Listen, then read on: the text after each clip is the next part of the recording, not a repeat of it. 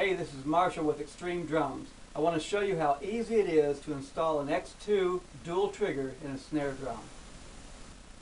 This is one of our dual triggers. We call it the X2.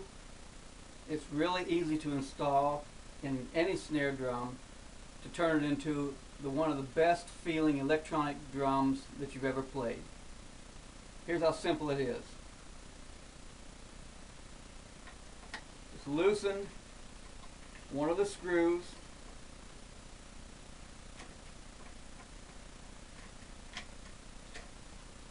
slip that in behind, and this is the rim trigger that's attached to the head trigger. This attaches to the shell, and it picks up vibrations that come through the rim and through the shell. You loosen another screw, you attach this behind the screw. It does not touch the head, but it picks up the vibrations that come through the shell after you played the rim trigger. Then you put a mesh head on top. Next, you want to flip the drum over and slide the head trigger snug up against the head, and then tighten the screw so it'll stay in place. You don't want it to slide on you. Then take the connecting cable, feed it through the vent hole, and you plug it into the trigger. Make sure it's nice and snug. You can take the excess cable, wrap it up, take the twist tie that came with it, make it nice and neat, like so.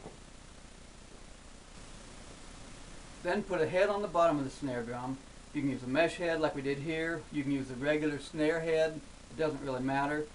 If you want it totally quiet, like this, you may want to use mesh on both sides. You could even throw like a washcloth or something on the inside and use the regular snare head on the bottom and just have something inside to dampen it.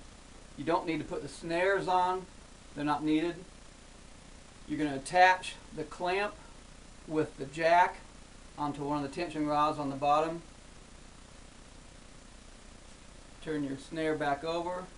Now you've got one of the best feeling, best responding electronic snare drums on the market. You did it yourself in only a few minutes, and it's ready to go.